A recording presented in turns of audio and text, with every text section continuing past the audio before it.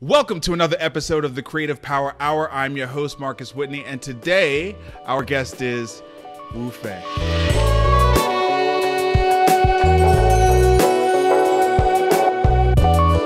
Fei, how are you? Good. Thank you, Marcus. So great to have you. I didn't know if you were going to make it because you just got done with a really big trip. Yes, I just came back with my parents from China to Nashville about just 3 weeks ago. So and the timing for everyone who might be watching this a year from the day that we record it, there's been some interesting things happening in the news recently between the United States and China. Oh wow, it's kind of been like relationshipy thing. Right. So, like when you have issues with your partner, it's sort of that kind of like, should we love each other? Should we like argue? And it's just. Yeah, it has not been easy for sure. Yeah, it has not been easy, and but I'm very glad that my parents are here. It's amazing. It would took about 2 years of family planning Wow. for them to be here, and me and my husband, we have 2 small children, so it's just a fantastic feeling that I have 3 generations actually together. It brings back. Family tradition, the family value quite a bit, instead of, all right, we're all independent, let's just not kind of see each other only once a year sort of thing. So I see everyone's actually feeling really positive and healthy emotionally. I'm so happy for you because I've had that experience myself we talked about it. I moved my parents down here about 12, 13 years ago, and it changed everything. I was going through a pretty tough period in my life. My kids were, approaching their teenage years, and, I don't know that we would have gotten through it if my parents hadn't been here, Family. Family is just so important. And I also think like it was great for them because Brooklyn, New York is a tough place for aging people. Yeah. And I think them being here in Nashville just extended, I don't want to talk about extended the length of their life, but I think the quality of their life for the Absolutely. last decade has been fantastic. So I'm so happy for you. Thank you. And I think this is also like a good segue, given the fact that, you've now sort of moved into a role of sort of taking care of your parents. Yeah. Let's talk a little bit about when they were taking care of you. Let's talk a little bit about your origin story. I was born and raised in Beijing, China. So as the first generation of the one-child policy from China. So I have no siblings by law. Yeah. But now they have, the Chinese government have abandoned that policy just maybe 2 years ago. Yeah. However, just young couples aren't Can I ask a yeah. quick question about that, about the one-child policy? I heard just this morning that the one-child policy led to a skewing in the gender makeup because there were many, many more boys than girls that were born as that one child. That's correct? That's absolutely correct. It's scarily correct. Wow. There's literally 30 million more men in China than women. Wow. So a lot of it was caused by because of gender, culturally boy favorite culture. Yeah. So a lot of parents, they would find out if it was a boy or girl before the birth, and then they would abort the girl. Oh, wow. Or they would maybe abandon. There's a lot of adopted children from China in the U.S., and I think 80, maybe 90% of them are girls for the same. No kidding. Oh yeah, it's that from that period. They're all from like age of mostly like 5 or 6 to now 25 to 26. So this is from similar period as well. So that's a huge problem right now in China. It's just how do you solve that problem? Wow. When you try to manipulate population and gender, and then later, what are you going to do? There's like a bride trafficking in Southeast Asia into China because there's a lack. Yeah. And 30 million, that's a nation on its own. Wow. Speaking of number. Yeah. Yeah, so that's but when I grew up, because I was the first generation of a single child policy, so the culture kind of changed quite a bit, even if it was still culturally it was boy favorite culture. However, I was born and raised in Beijing, in big cities, because we had much better resources in terms of education and all other stuff. So there was also a lot of liberal parents. So a lot of the girls like me were expected to achieve as boys. So that's how I was raised. Wow. So wow. that's how I was raised. Wow. I was raised like a Mulan. Like, whatever boys can do, I can do. Like, I go on the battle zone, I get the battle done. Yeah. So I was raised. So my path, basically as a musician, was chosen by my parents when I was 3.5 years old, and started taking lessons when I was 5. So basically, I remember I think maybe I was 4.5-ish. 2 music professors, they were friends of my dad. My dad is a musician. And they came to my house, and they basically touched my bones, my fingers, and touched my shoulders, and test my pitches, and test my rhythm. They're like, okay, she can learn music. She can do it. She can do it. And then that's how but at that time, I didn't realize what they were doing to me. But they were just like a testing, like a little athlete. Oh Before you are an athlete, we need to make sure that you physically qualified to become a music athlete. Wow. So that's how I got in. That was the first day. So ever since then I've never not do music in my life. Wow. That was the day. So what was it? I mean, if that was the start, what was it like from there? Like, how many hours a day? What was? Goodness. I still want to thank my parents. Okay. So, but back then it was a very struggling childhood I had. Minimum, I think, start when I was 5 years old. Minimum every day was 2 hours a day. Wow. 2 hours of practice. From 5 years old. Yeah. And that was just like during the semester. But when it's winter and summer break, then it increased to 4 to 6 hours a day. And if I was joining competition, then sometimes I was practicing 8 hours a day. So that was just the normal thing. I don't even know what to say to that. It sucked, but it really. I mean, no one wants to. I was locked inside the house just to practice because they were both working. Yes. And that they couldn't have a babysitter, and then they just locked the door and then made the food there. So I was expected to practice all day long. But one day, actually, I was so, with the house, I had to jump out the window because I was listening to other kids, kicking ball in the outside. Oh, I want to be part of it.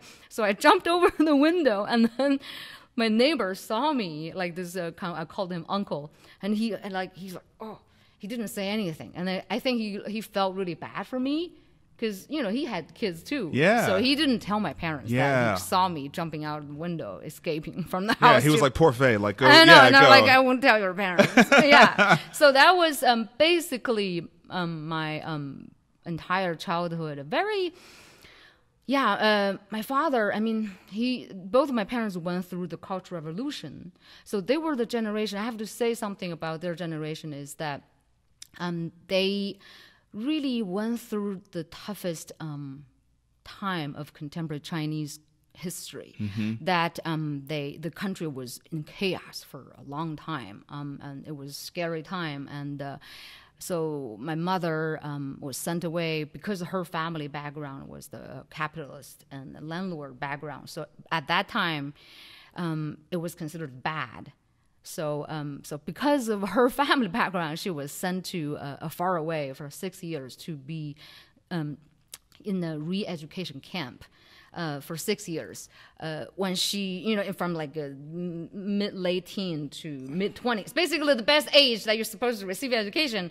And then, so they really went through some really, we were still talking about this a few days ago, that they're lucky that they survived. They didn't either kill themselves or didn't get killed, or they survived. So I feel like in the West we make television and movies about things like this, but they always have, the writers will always tell you, nothing in this show has never been done in humanity before, right? You know what I mean? And these are just stories that I don't know, we just don't hear. Yeah, it's I think I mean, even like my mother, since they arrived in the States, she has told me a few things that you didn't know. I didn't know, because now she feels she's not scared anymore. She yeah, can tell me. She can talk without like they're not listening. Right, where someone's listening, but there's I no, may get in trouble or right. Whatever. And so it just like in my family, everyone just would not talk about these things until like, okay, one person they think have kind of escaped, that sort of thing. Yeah. And so their generation is so I was so traumatized from what they went through and a lot of the chunk of their life. So when China calmed down, when I was born, China was ready to, like, let's just either forget about the bad history and then let's time to make progress. So that's when I was born. And so they felt the only way that I could have a better life was to work really hard and to be disciplined really hard. So no chance to fail, and like don't do everything straight A's and score everything number one, and that's the only way. Because they loved you and they wanted you to be able to navigate this world. So, but back then, when I was a kid, I could understand. Now I'm a parent, I understand. But back then, I had a lot of struggle with my parents because, like, I just didn't want to practice, and I was a kid, and 2 hours sitting, in front of the zither and the piano was just too long. Yeah. And but I had no choice. I had no choice, and so that. But those years of solid practice, discipline, really, like, I can't unlearn that. Okay, I have one just nitpicky question. Did you have weekends, like, off? Or did you work through weekends? Yeah, weekends. Yeah, like different maths school and then private lessons and and then ear training, a music theory class, and then like just kind of 3 different locations. And then the only rest of the afternoon is like practice. So that's pretty much, but that's what everyone was doing. Yeah. And what were relationships like as a child in China with that kind of schedule? Like what were your friendships like? I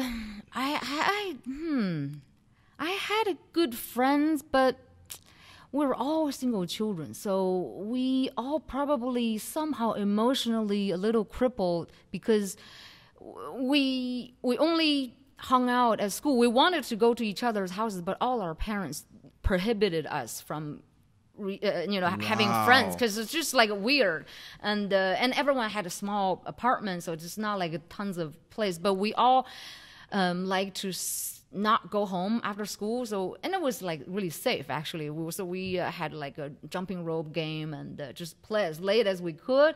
But we know, at least I knew that if I don't get home enough, I have to practice. I have to fulfill 2 hours of practice. If I go home late, that means I have to go to bed late. Mm-hmm.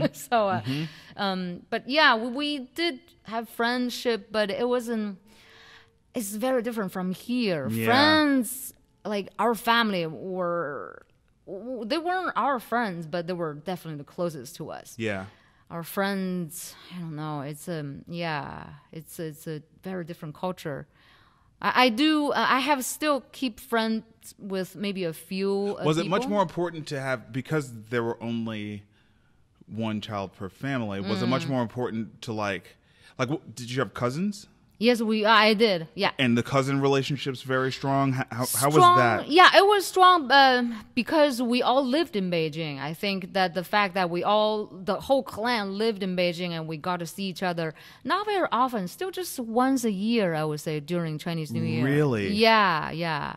Everyone was so busy. The culture had changed so much. Wow. I think when my dad was young, they hung out with each other so much more than my generation. Yeah. My generation was probably kids are expected to achieve so much. What is the narrative that's going on in the country around achievement? Like, achieve what? For who? What is the rallying cry and the cause, and and who's the protagonist in this story, and what? It's definitely not achieved for your own dream. Yeah. I always say it's just carry. I think that the cultural face is the biggest. It's like you carry the family name. If you have made your family proud, and that's you are praised the highest. Forget about your own dream. But and we have a word called 孝顺. 孝顺 is like in Chinese value is the biggest virtue of a humankind in Chinese culture, which means you fulfill your family's dream and you obey your family's rules and you look after your family. And if you have fulfilled all of these, then you are the best person. But I mean, it's definitely is changing. But that 孝顺, that's like 2,000-3,000 years of heaviness in our culture. It's it's very difficult to explain. So I would say it's to achieve always the highest, the best, sacrifice your own, dream or what. Just I mean, the culture is like, don't think about your own dream. It's like, doesn't matter. Yeah. It's like, what are you talking about? Yeah, like if you can make a million, but if you make $1 million, but your friend is making 10 million, like compared to your friend, Yeah, that's yeah. If you have 5 houses, but he has 8 houses, that compare that. So that's like the mentality, like super competitive. Yeah. It's if I like basically from my my upbringing was elementary school. If I score a test, if 100 from my father's standard, if I score 100, I will be complimented by my father. Okay. If I get 99, no compliment, no criticism. If I get 98, that's when criticism will come in. And anything below 98 is not acceptable. Yes, I mean, we're not even into criticism now. Yeah, they're like this is so disrespectful. Yeah, it's just such a what happened there? How could you ever get an ID 7.5? That's like shameful. Yeah, that's a. Yeah. Wow. Yeah. Sometimes I scored so low, like 82, like a couple times in my life. Yeah. And then you have to actually every important test you have to have your parents' signature. I faked my parents' signature. Just for the you just said sometimes I got an 82 a couple times in my life. I mean. Yeah. Oh yeah. That's like those 82 tests.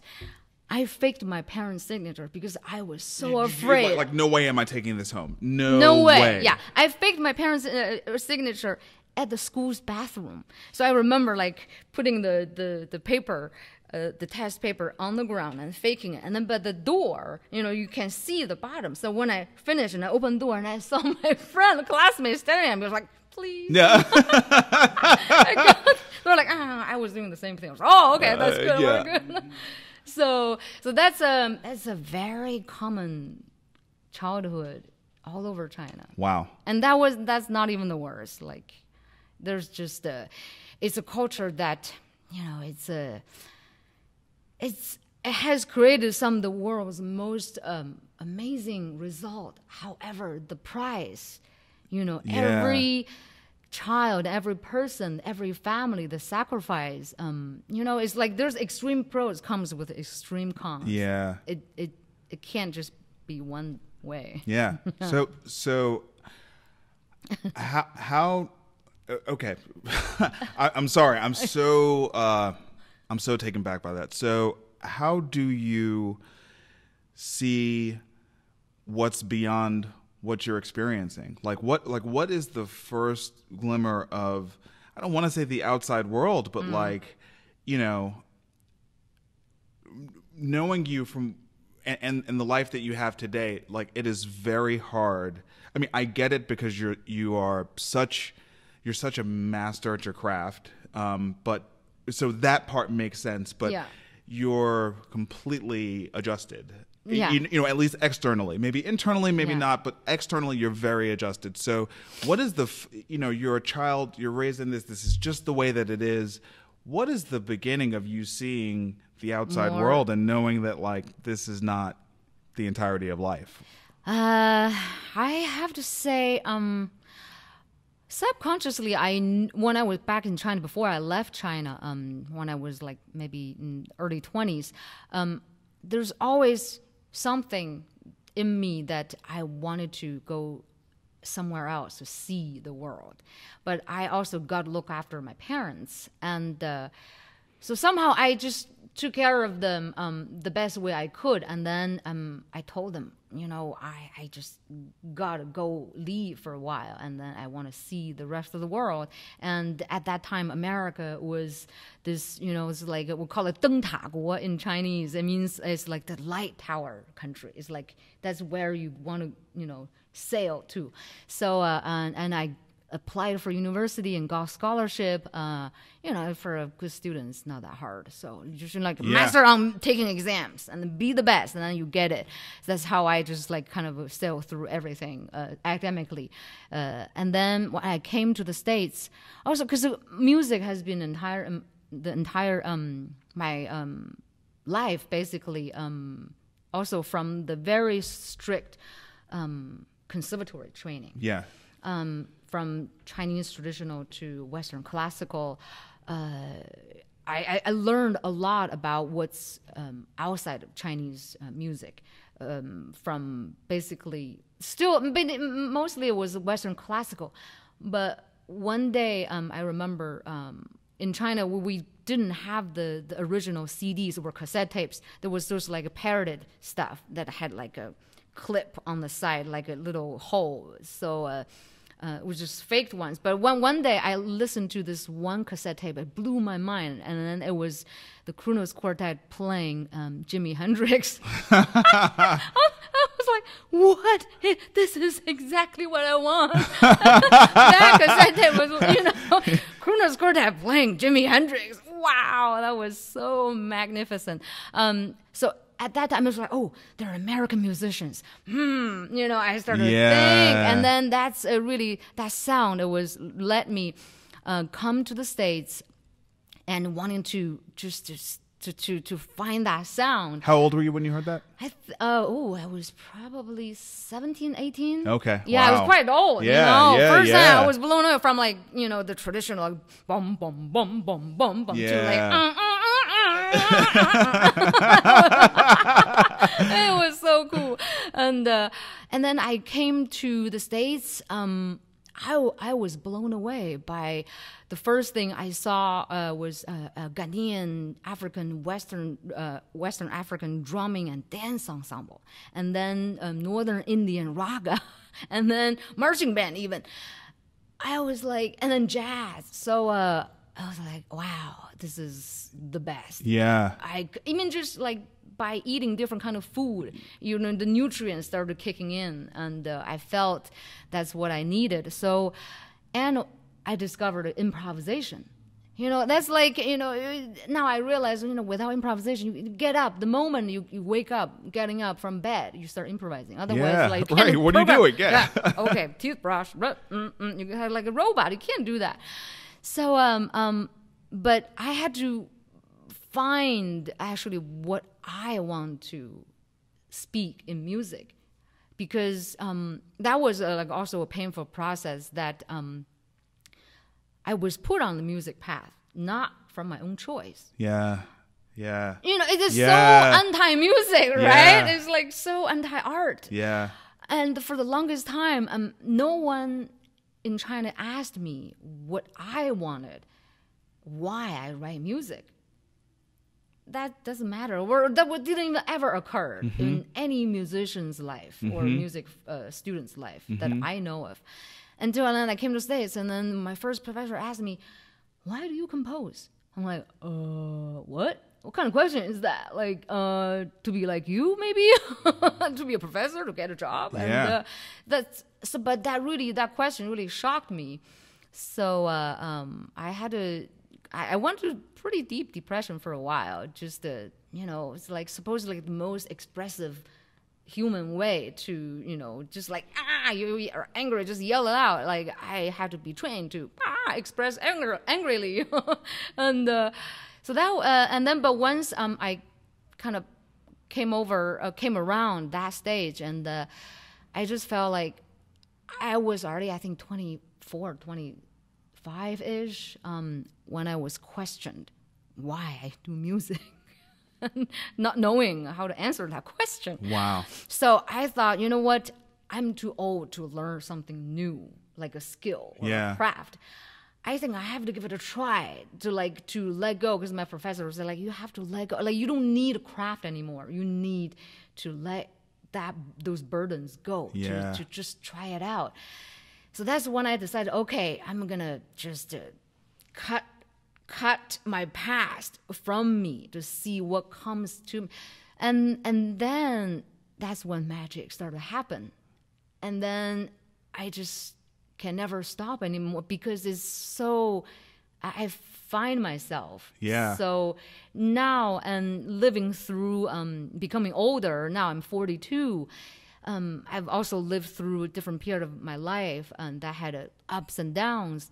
So I think maybe I'm also, I don't know, I just, I felt also living and learning other people's stories and seeing other people suffering, and really made me realize a lot of things that I don't hold a lot of resentment to my parents. Mm-hmm. I mean, still, there's like a little, like kind of a bickering, sort of, but it's your family. It's your family. Yes, your family. There's always sort of like pinchy sort of spot. Sure. But still, like knowing, also learning a lot about history. Yeah. The history back in China, what happened to them. And also now, since I've come to the States, learning American history and learning other people's suffering. Yeah. And just to have my own way to analyze, to feel sympathy, and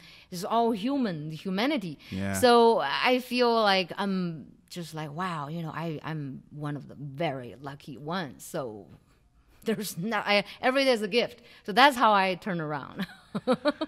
Yeah, so I think living as well. Yeah. Besides the music connections, collaborating is, I think, really becoming more matured and living with more experience and meeting people really has given a lot of depth. When did you meet your husband, Jeremy?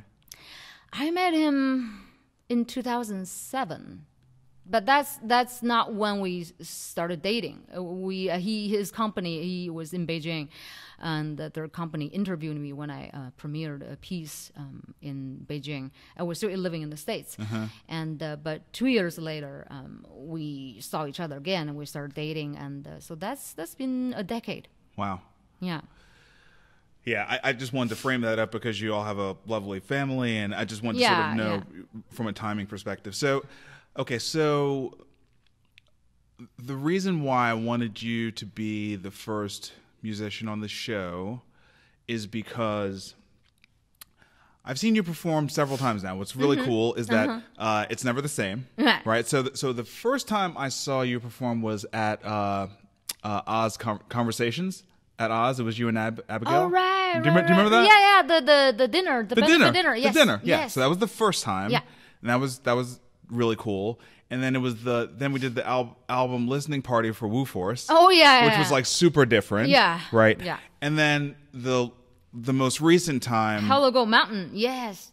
Which was entirely different. Yeah, it was entirely different, and also it was just you. So the other two were collaborations and were awesome, but this one, it wasn't just you. This was a collaboration with Chatterbird, which I get, but like. But I scored the entire music. You scored the music, every right? note. Yeah. You scored it, yeah. And I have to say it was. I've had one other person on the show, Caroline Randall Williams, where it was me realizing, okay, this is what master level looks like. This is this is what master level looks like. The command of the medium, master level, and you also were able to really infuse yourself and your emotion. You were telling someone else's story, but like your that's my craft. Your emotion was coming through it. And that is just such an incredible gift. And there's an incredible similarity between your story and Caroline's, is just how early all this stuff started, right? How early the development of your mastery of the craft. Like, you know, it started young. It started young. Yeah. These kind of, I would say either virtuosic kind of skills, and it's kind of like a language that the younger you learn, the more natural, and then the less likely you're going to forget. Yeah. So that's a kind of, but you know, it can be very painful childhood. You've got to practice so much. But hey, you know, the benefit is like you can just pluck anything. You just come out. You can't stop. Yeah. And also, like, most of my training actually was composition writing for chamber orchestra. So that was my primary training. When did you start composition writing? Like, at what age? I would say 9 or 10. I mean, that is just like, what? Yeah, that's like what Mozart did. Yeah. What are we talking about here? 9 years old, you started to write like small things on a piano, on a like scoring everything, and do like a motif turn into a little like theme and variation. That was just part of the because I was already going to the conservatory weekend school to study theory and ear training and solfege. So that was just part of the practice. So we didn't even realize what we were doing. Right. You know, we're just like, all right, let me just see if I can. And part of training is when we were maybe 12 or 13, we started writing for choral music and also to imitate style. Let's say, like, our teacher will say, okay, this week, all of you write a piano solo piece that's going to sound like Chopin. So we're like, okay.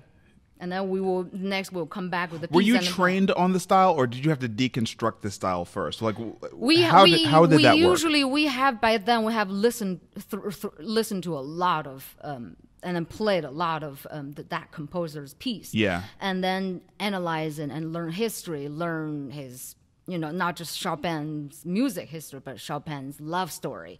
And, you know, to learn thoroughly what kind of a person he was. Mm-hmm. And then to, you know, and like write something that sounds like his waltz. And, but, you know, when we were kids, it still like didn't probably really sound like him. But we kind of pretend that we're Chopin. Okay. And just kind of imitate all of. So that was also part of the training, is to, like, each month or a week, one of our teachers will give us an assignment to write a piece for style learning as well. And then I see it's quite an interesting practice, because it's another different kind of mastery on just knowing so many styles, and then you can let go. You know what's out there, and then you can let go, and then you can mix things, but you know, in a more of a higher way than just a sort of like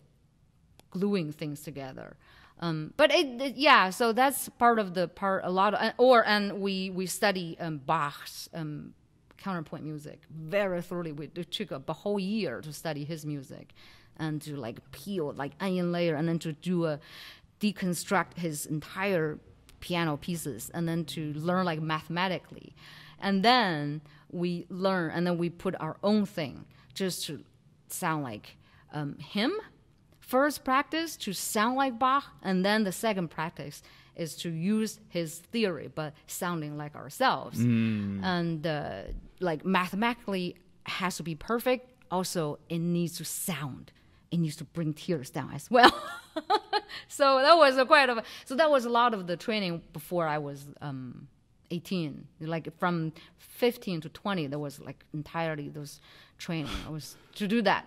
And I mean, that makes so much sense as to why you're able to do what you're able to do today. So let's talk about the instrument.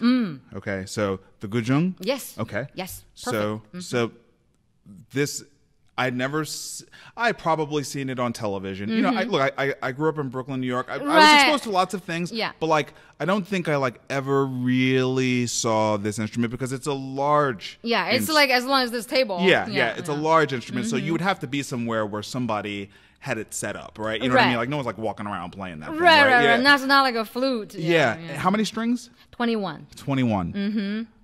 Such an incredible instrument. So talk a little bit about the history of the instrument. How many hundreds of years old is it? It's at least I would say 2,500 years of history. Wow. Yeah, because the earliest Guzheng score is 2,000 years old. Wow.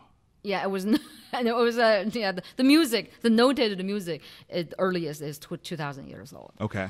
So that's. But back then, at the beginning, it was much smaller. It had 8 strings, and then maybe 1,000 years later, it became 12 strings. Another 1,000 years later, and got to 16 strings. So even from the 1960s, 16-string guzheng was the most popular. Oh wow! Yeah, 5 have been added since the 60s. Yes, and because I think China, when China opened up to the world, basically just right before I was born, and there was a lot of sentiment about being progressive and modernization. So a lot of more strings added to it, and another purpose is to be able to play with Western classical orchestra, or Western instruments, or in rock or jazz, and so.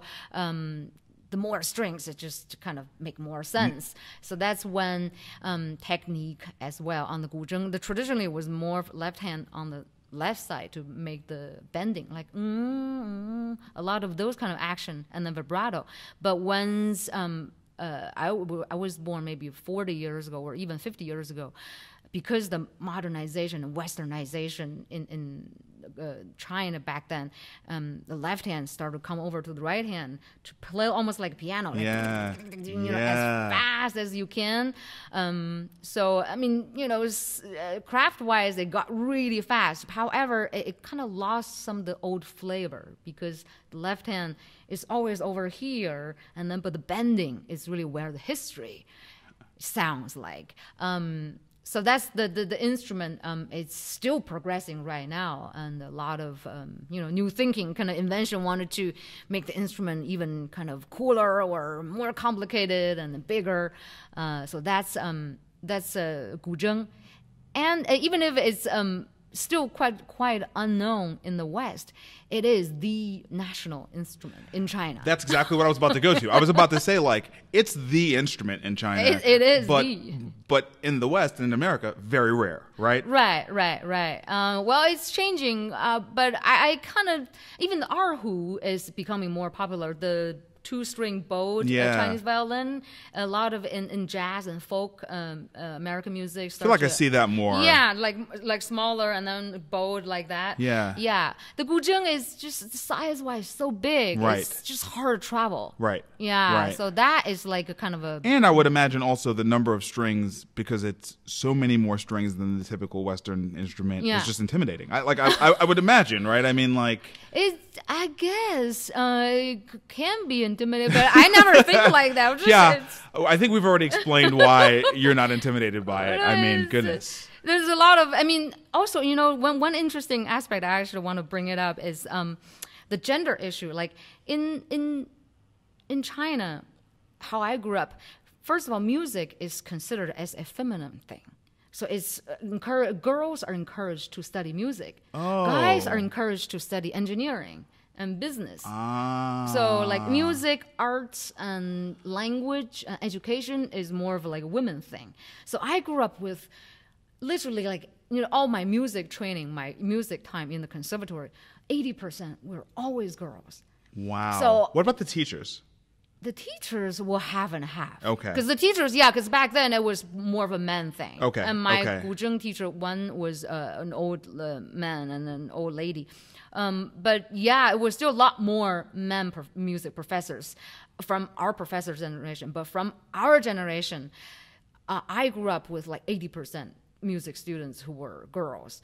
So I felt like, this is so unspecial. Like we have so few men in just all throughout music academy. And so when I came to the States, first thing, I felt like, wow, I'm one of the only, like, there's only another girl in the whole composition class. Yeah.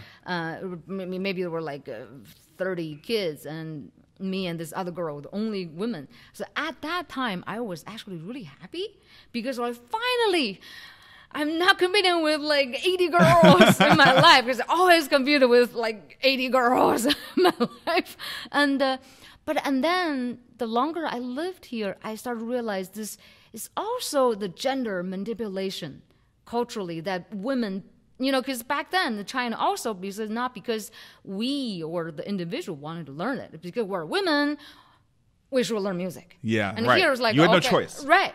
Here is like, okay, you are girls, you shouldn't learn music. It's, it's sort of like, even if on the surface the result is the opposite result, but it's the same gendered, same manipulation or this like a man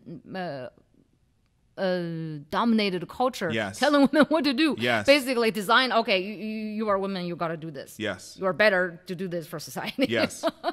So very frustrating. So after I learned that, I stopped, liking the fact that there's so few women in the music festivals, the music major, and so struggling.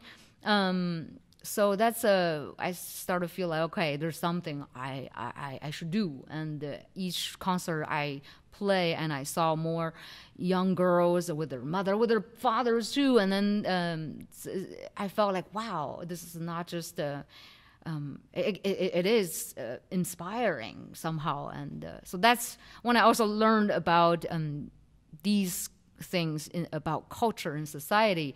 It also makes me more like kind of have much more understanding of human relationship. Yeah. Talk a little bit about the most recent project. I think the most recent one was the collaboration with Chatterbird. Yes. Okay. Hello Go Mountain. Yes. It's a chamber orchestra piece that I wrote. In the inspiration came from the Second World War. In Europe, there were more than 20,000 Jewish refugees fled to Shanghai, where it was one of the only 2 cities in the world that allowed them to come in. So there was. So I didn't find out about that history. It's such a big scale and so heavy. There's so much to that. So much to those words you just said. There's so much to that. I didn't learn. China didn't, it wasn't taught in Chinese history. It wasn't taught in the U.S. history book. No one knew about it. So I found out from watching a documentary film called Shanghai Ghetto. Probably 10 years, well, more than 10 years, 15 years ago, actually. And I just thought, from the cover of, it was sort of like a cassette or DVD thing. From the cover, I was like, European-looking people, but during the war, obviously, in a Chinese city. I was like, oh, I have got to check it out. And then, of course, it was so touching and so heavy. And I probably used a whole box of tissues from watching it. So, but that piece, when I learned about the history, it wasn't a time that I thought, okay, I'm going to just write a big orchestra piece for it. It just, it's like it was in me somehow, and then, changed me in a very profound way. And then later, it might also have resulted me being with my husband, who is a South African Jew, and learning and being married to him and to marry into the family. I've learned so much from my in-law side that this is no more just from the book, from the movies. This is personal. This is personal. It's personal. Yeah. Every time they talk about it, they like their tears, and they lost their relatives, they lost their siblings, and so then. Me becoming a mother, moving back to the States at a very interesting time. And it just all came out that way, and then ready to resume writing music, because also being a mother kind of slowed me down for a few years. But I'm like, hey, when I'm back, I'm going to be back. So this is the comeback piece. So, but, also just I wanted to leave something for my children as well. Yeah. So they know their origins and they know the suffering of not only their own families, but also to have sympathy towards other people. And so hopefully, these kind of things will never happen again. Sure. And so we got to start. So that's the inspiration. And then musically, Guzheng, of course, not only is my main instrument, it's also represent the Chinese culture as well as it's all over Asia.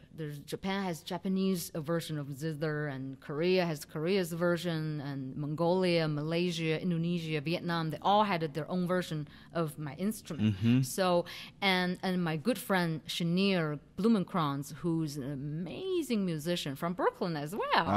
Yeah. Oh man, just Brooklyn talented. It's just like lots of overflowing. Lots of talent in Brooklyn. This is true. Yeah. So he's a master on the oud. The oud is also originated from Middle East and North Africa, like the old region from. Before we called Africa, it was just like 4,000 years ago. It was just those region. two things were just kind of melded together. Yeah. And then it's throughout Central, Middle East, North Africa, and Central Asia. Is it like Tunisia, that area? Oh, kind of? Yeah. So there's like the Jewish oud, and there's the Turkish oud, there's the Arabic oud. So they all are related, and just maybe a little like a tuning differently, or the scale, or the flats, and so the oud represents the Jewish culture also throughout throughout Europe as well, because the Chadabur, the classical ensemble, represents the particular Jewish refugees who went to Shanghai. Most of them were from Austria and Germany and later Poland. So those Jews, when they were before they fled during the Second War, they were living the highest cultural and musical life in the entire contemporary European history. So like Webern, Anton Webern, and Schoenberg, and so the highest Western classical music and compositional culture was happening in Vienna.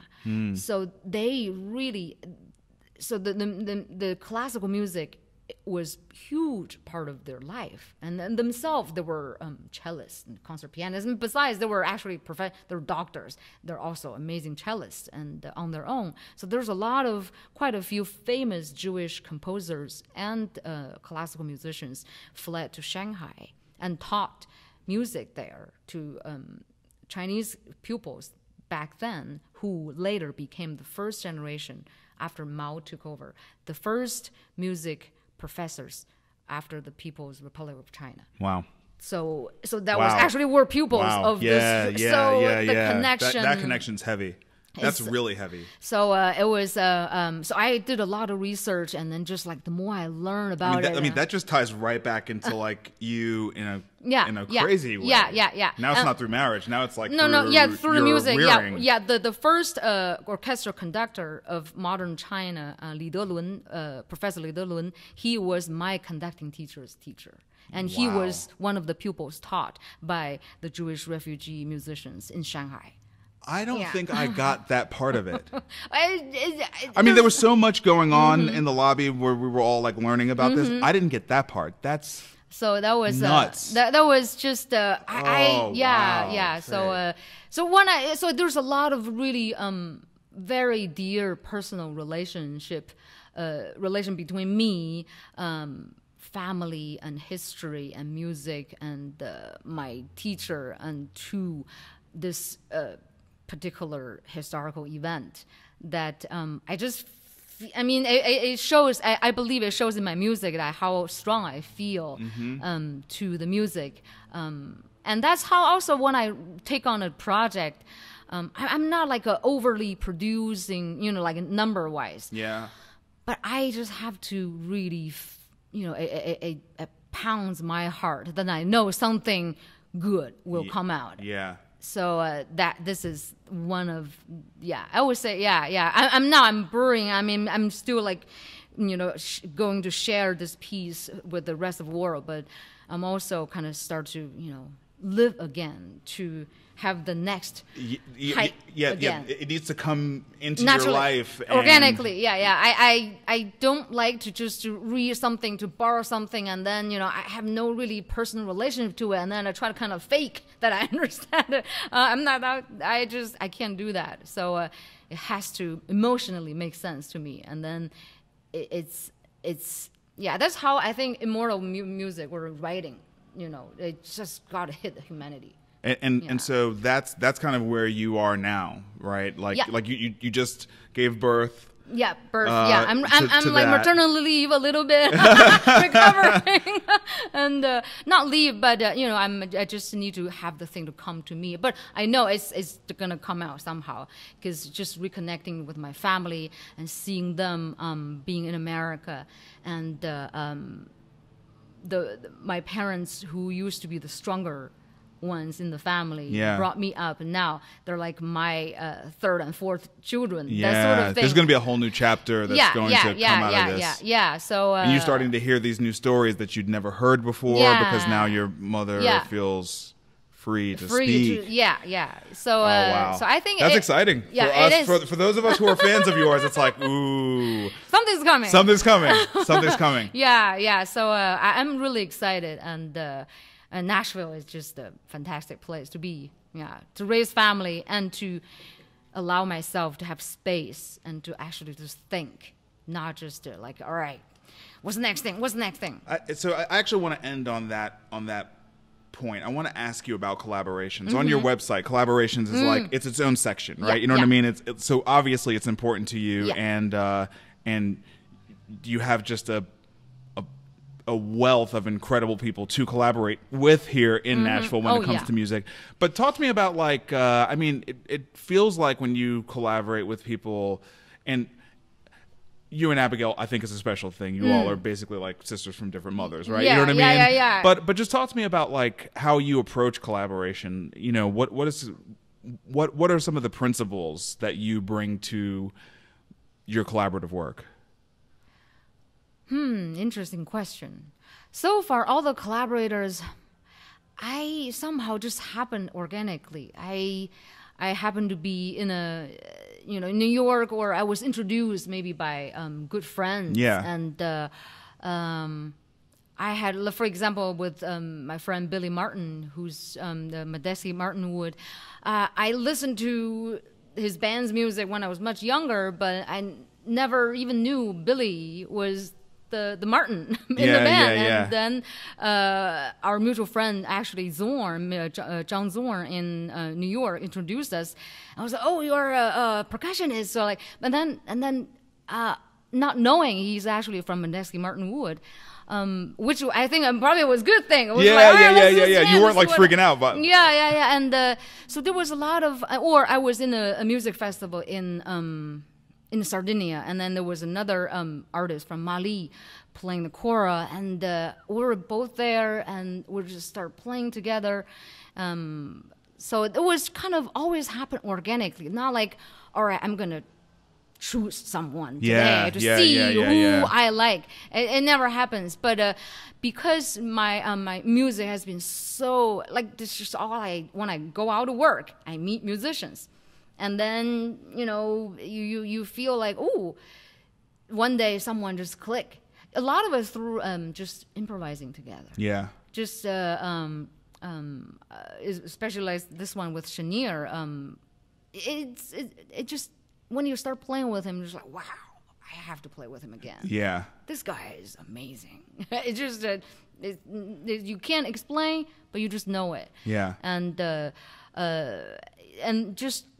Or when I play with someone, like, for example, when I play with Fred Frith, who's my teacher at Mills College when I was in California.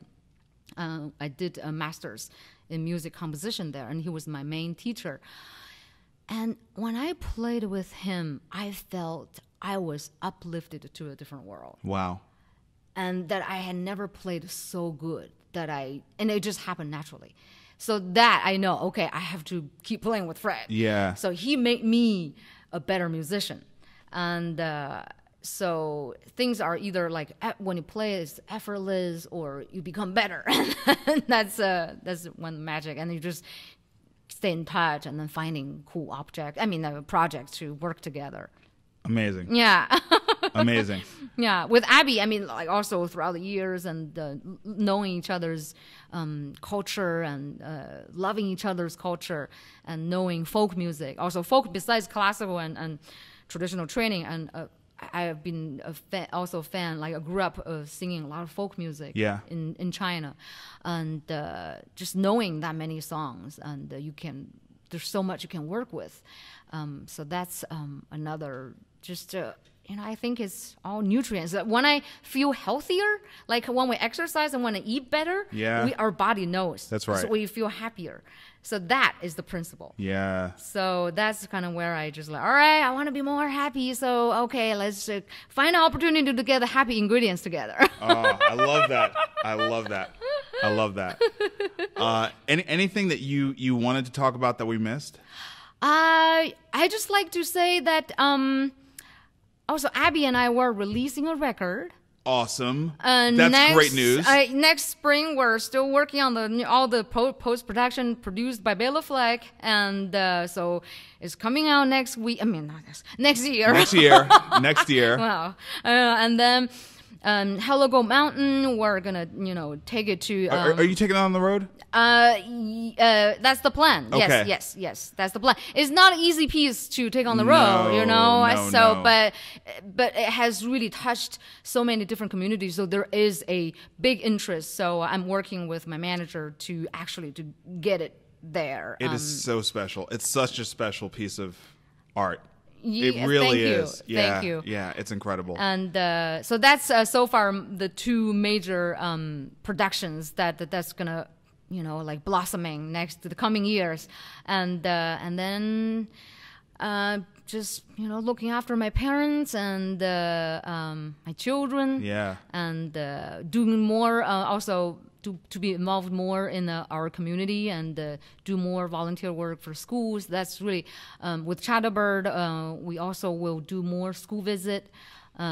So to share also Hello Gold Mountains, the history, not only the history, but to really relate to what we're going through and how we should prepare ourselves for the future, and to bring people together and to keep children's mind open.